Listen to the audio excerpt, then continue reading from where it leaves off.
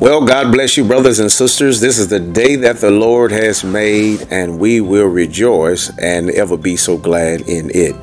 We give God praise that God has allowed us who still remain to enjoy in just a day or so the observation of Thanksgiving with our family and loved ones. And I'm just excited to be able to share here at this 12 noon another devotional during our Men's Focus Month. And I want to encourage each and every brother, your father, share this with them. I want to encourage everyone that has the opportunity to listen, whether you're a pastor or whether you're a professional who works for a career. I believe that these wisdom nuggets can be a blessing to you. Today, I want to take a moment and then just talk a little bit about a man having vision. Dare to be a man of vision. That's what I want to talk about. Dare to be a man of vision. And I want to talk about that. Can we pray? Let's pray. Father, I thank you that in your holy word, it is always your desire that men should be able to see. Should be able to see clearly. There are no blind women in Scripture, but there are blind men. You talk about Pharisees and those who were religious but could not see. It was because they thought that they were victorious in their physical lives and the things that they had constructed by their own hands. We found out that only victory is envisioned through you. Praise God. And I pray that every brother that gets the opportunity to listen to this teaching on today will refocus their lives to have the vision that only comes from you. In Jesus' name we pray. Amen and amen. Habakkuk chapter 2 verse 2. Habakkuk chapter 2 verse 2 says it on this wise. Write the vision and make it plain, so that he that readeth may run. That's the King James Version. There's another version that literally says write the vision, but it doesn't say vision, it says revelation, suggesting that the vision that any man has does not come from you, that the vision that you have must be revealed unto you by our higher power, higher being, which we know is the Lord God. George Washington Carver years ago and saw a peanut. He said the Lord showed him a peanut rolling on the floor. And then he was able to construct, looking at that peanut, over 50 ways in which to use a peanut butter, and all kind of ways he used the peanut. And he's a multimillionaire for generations to come for his children who are still eating off of that one vision. And I want to take a moment to tell you, if you ever get a vision from God, there's much that already comes with that vision, because Psalm 75 declares that the blessings of the Lord does not come from the east, nor the west, nor the south, but all of the blessings come from the Lord, come from the north. It comes from him. And when God reveals something to you, he's already went ahead of you and made way and given provision. I'm going to talk about that in just a moment. But Habakkuk talks about you got to take the vision or the revelation that God gives you, watch this, and then write it down on tablets. That's what the text says. You got to write it down. And I know we were taught when we were little boys, we used to see girls walk around with little diaries or books and write down their notes. And you never seen boys with diaries. If they had one, you thought he was kind of what of a girly boy. But I would tell you the scripture is teaching every man should have a notepad to write down the progress of the things that God has given him, if he's ever going to see the fulfillment or the progress of that vision. So when we talk about vision, and we'll talk about vision in three ways. Vision, number one, you need a vision of image. Everybody's trying to be like somebody. Everybody sees something, and if you're not dialed into the very vision of image that God has made you into be, you spend your whole life trying to be like somebody else. So we talk about vision of image. We talk about vision through interaction. We're living in a society where everybody's hiding behind phones and texting. And you're missing one of the most powerful gifts that God gave, and that's human contact, right? So we talk about vision of image, vision of interaction, and then we'll talk about vision for increase. That's what we talk about on today. A man needs a vision of his image. He needs a vision of interaction. And a man needs vision, praise God, for increase. So vision for image. The Bible says in Genesis chapter 1, verse 26, it says it on this wise. It said, and let us make man in our image. That was God the Father, God the Son, God the Holy Ghost having a conversation about how to transform and make a man. God the Father is the ability for a man to be a father, like the Father.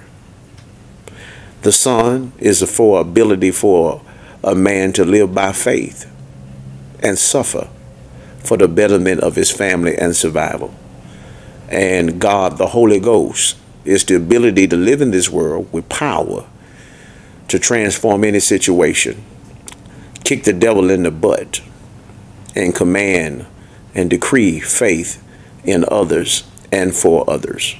He said, let us make man in this image.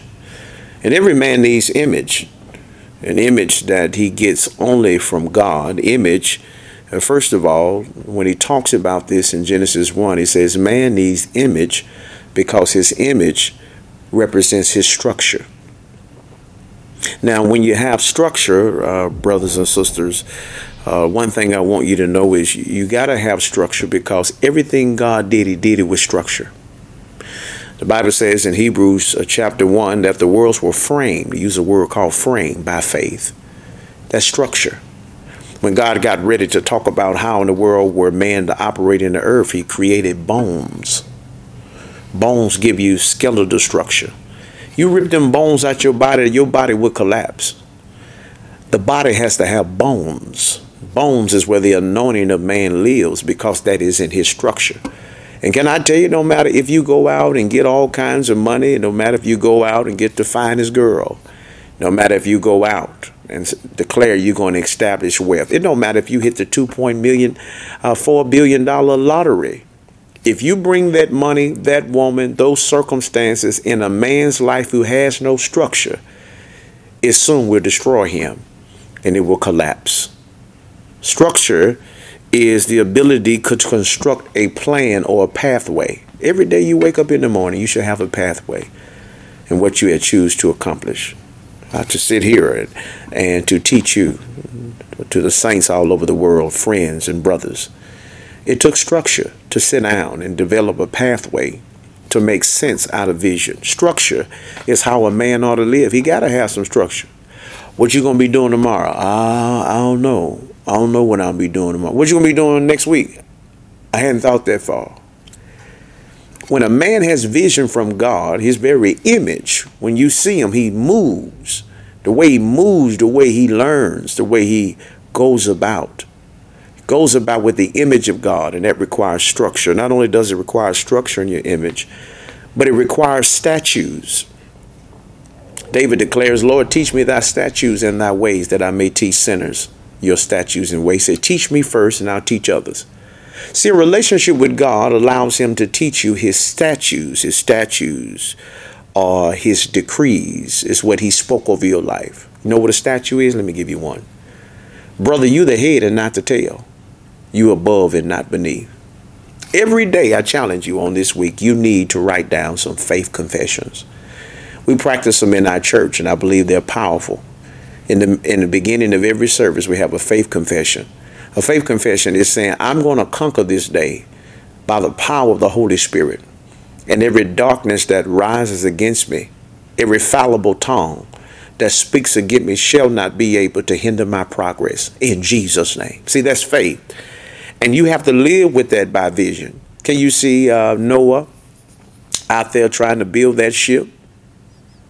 Nobody understood what Noah was talking about it's going to rain. This man had to have statue.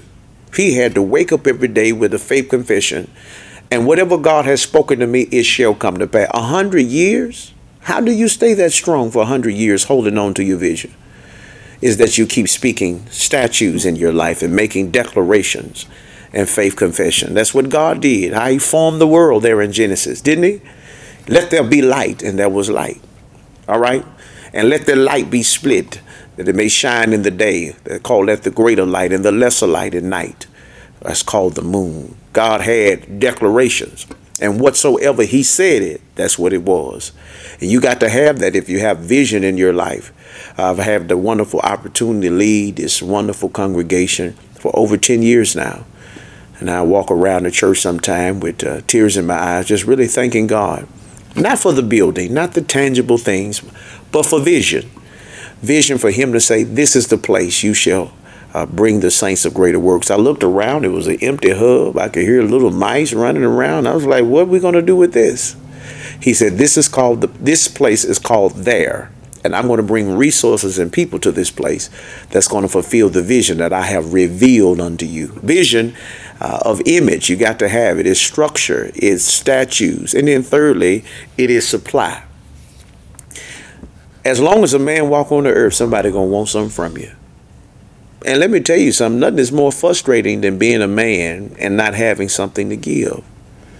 It frustrates a man. It doesn't have anything to give upon the ass. You imagine a man, children run up on you and ask you for a candy bar. You don't have any money. That'll bother you. But God is a God of supply. Now, you may think when I say supply, you're thinking about money. No. Supply in this essence means to make available to someone.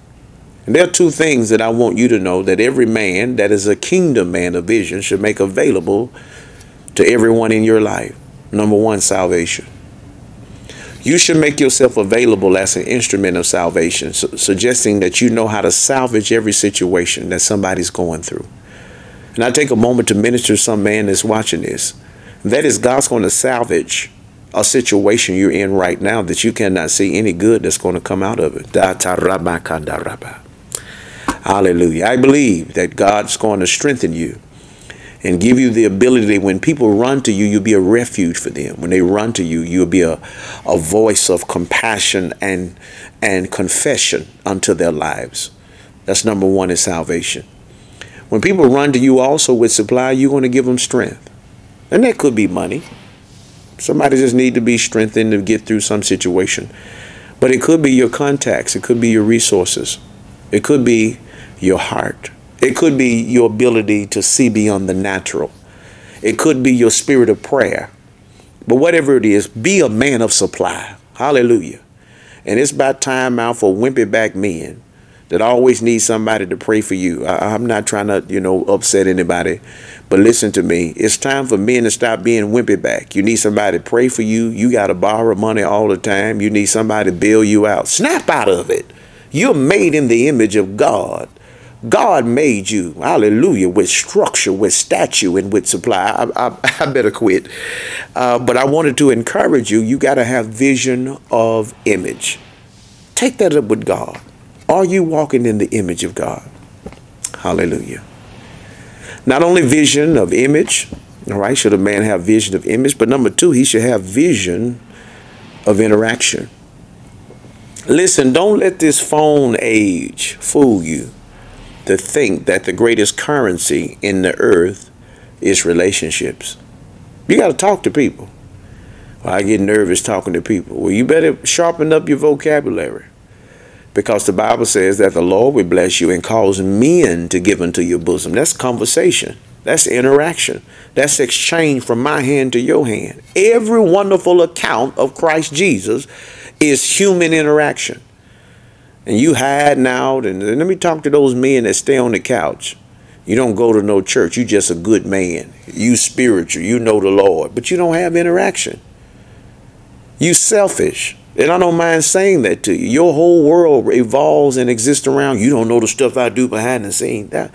Nobody's talking about resources that shall be perishable. I'm talking about the food that shall not perish. I'm talking about the word of God.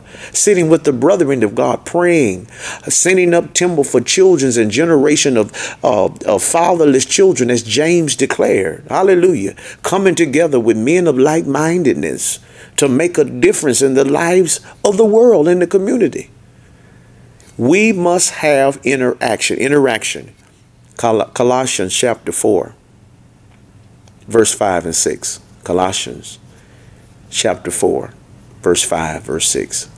Listen to what it says. It says, walk in wisdom towards outsiders, making the best use of time. You see that? And let your speech always be gracious. I like this because I'm a country boy. It ain't too much food we ate without salt. It's saying you ought to be seasoned when you talk. Well, where do I get this seasoning at? Kroger's? H-E-B? No. This is the season of spending time with God in prayer. That God words your mouth on the right words to say at the right time, in the presence of strangers, in the presence of outsiders. You may not like this, but if you read your Bible, it wasn't the insiders that had any wealth or had the power to make legislation or change. The people that had it, that God used, were outsiders to the children of Israel. And when God sometimes want to give you favor, he want to give you favor in the marketplace, all right? Not with the members of the church. Amen. Because most members of the church don't have just as much as you have.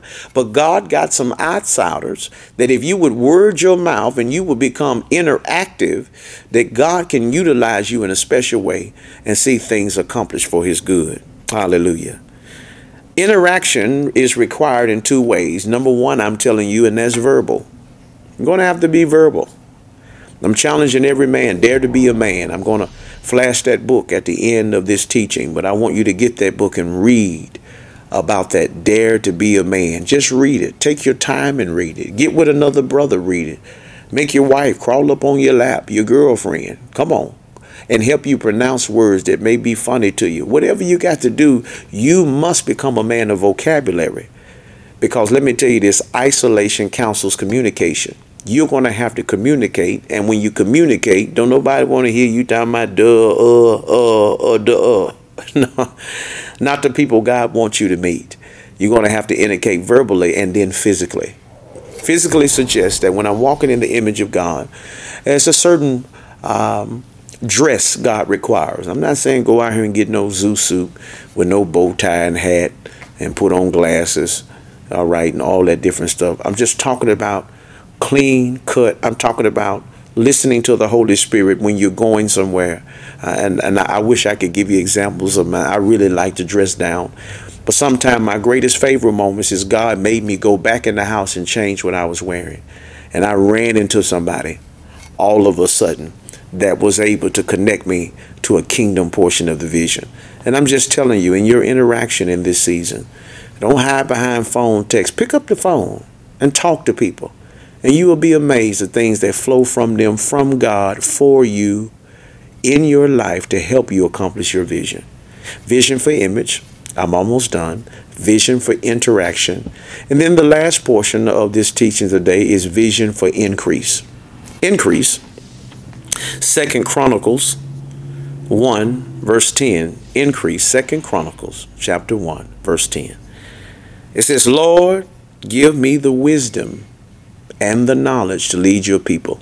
This is King Solomon asking that when he thought of increase for his life, he understood what good is to get natural resources and don't know how to use them. I see brothers, man, hustle 2 or 3 jobs, make money, spend $700-800 on an old car, add rims to it, and then blew $4,500, $5,000, $10,000, and then the car go belly up. Or you did all of that and you ain't got nowhere to park it. It amazes me how we think. You spend 15 grand cash money to redo a car only to take it to a house you can't park it under a garage. You just increased the depreciated value. Solomon was there. God asked him, if you read 2 Chronicles 1 and 10, he said, you sure you're not going to ask me for money and all the riches of the land and favor and contact with folks? He said, no, sir. All I want from you is your wisdom, because wherever your wisdom is, there is increase. And I want you to hear me, brothers and sisters. Don't go chasing things you think can yield you increase. Increase watch this, that the Bible calls the blessing of the Lord will make it rich and add no sorrow.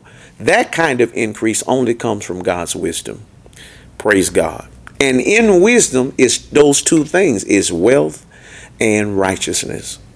And if you're going to have a vision for increase, it just involves Matthew 6:33, seek ye first the kingdom of heaven and his righteousness, and then all other things will be added. You see that? Added. I want God to do the adding. I don't want to do the adding, because I may add some stuff to my life that I think is just suitable, but it could be the thing that cripples me from seeking God's wisdom. And brothers and sisters, I'm finished. You're going to have vision for increase, but it needs to come nothing less than seeking God's wisdom. And when you get God's wisdom, two things are in that wisdom: wealth and righteousness. Righteousness is the fact that the Bible says that prosperity destroys a fool. Why increase you and within yourself you don't have wisdom? You're a fool. To increase a righteous man is to increase his righteousness. His righteousness is just his godliness. Godliness, you ready for it? Is nothing more than contentment. Contentment in everything I have, everything he made me to be. If I can find peace with that, I'm not outlandish and seeking things and going after things that I cannot handle. But vision for increase is the wisdom of God, and in return, God will attract wealth, and God will strengthen your righteous resolve so that you can live a life that is pleasing to God. God bless you. Amen. Dare to be a man of vision is our lesson on today. Can I pray with you? Father, I thank you for this lesson on today. I pray that every man will get a pen and a pad and begin to write down the very revelation that you have given unto him. I pray in the name of Jesus that God will make men of image. Hallelujah. That God will make men of interaction, and that God will make these men of increase. And God, we already know that whatever you do for us, we want you to know you will get the glory. In Jesus' name, amen. Amen. God bless you. Have a wonderful day is my prayer.